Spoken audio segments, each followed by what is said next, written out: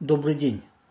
Сегодня мы поговорим о проекте Trans-Caspian Today, Gulf. we will discuss the Trans-Caspian Fiber Optic Line project. Этот проект This project was initially approved for implementation in 2019 but experienced certain delays due to both objective and subjective reasons.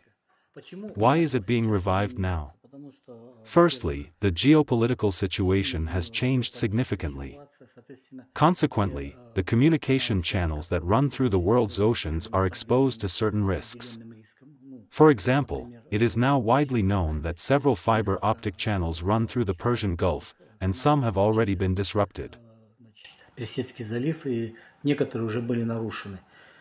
Several factors contributed to the delay in implementing the Trans-Caspian FOL, but now the project is gaining momentum. What is driving this acceleration? Firstly, it will be carried out within the framework of the middle corridor of the Silk Road. This requires certain digital support to expedite processes related to transit and document processing. This is one aspect. Another aspect is that the middle corridor serves as an alternative to the logistics and communications that previously went through Russia. This creates a need to secure our countries or have additional reserve capacities for internet traffic. Thus, from the perspective of information security, we are reducing risks and threats to our countries. Why was there a delay? Experts and I believe that Azerbaijan and Kazakhstan previously lacked the capability to independently lay these lines through large bodies of water, approximately 300 to 400 kilometers. Considering this, everything got delayed.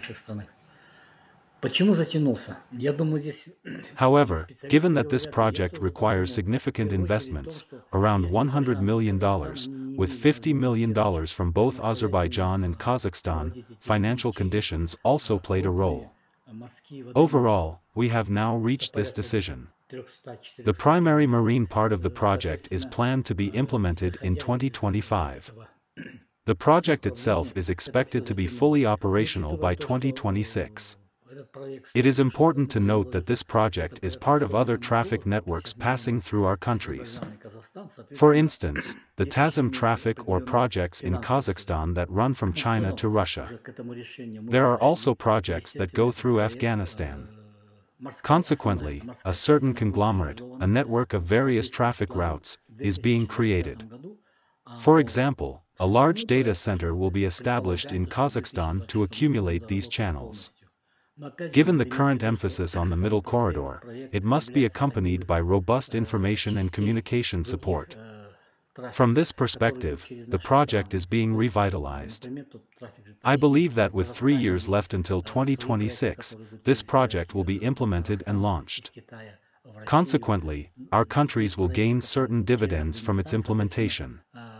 Primarily, international trade relies on speed of goods delivery, requiring fast logistics and customs documentation processing. This will enable us to achieve the goals set by our states.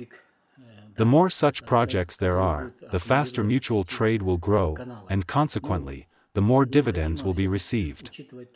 I think the most challenging part is the marine section, which is expected to be completed by 2025. Спасибо.